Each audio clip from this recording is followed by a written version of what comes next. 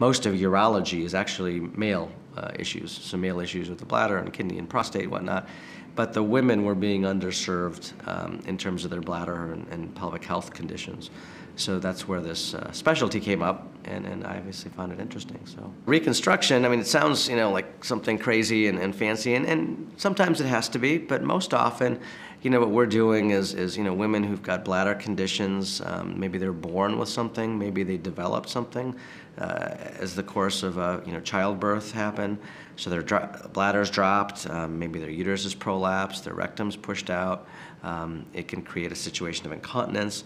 So many of them need reconstructive surgery. Not everyone certainly doesn't, but many of them do. And so that's probably the reconstructive angles we do. I really do enjoy, working with the patients, getting to know them. There's patients who've got, complicated issues. They're coming in from all over the world, and so you have to try to, understand what they've gone through.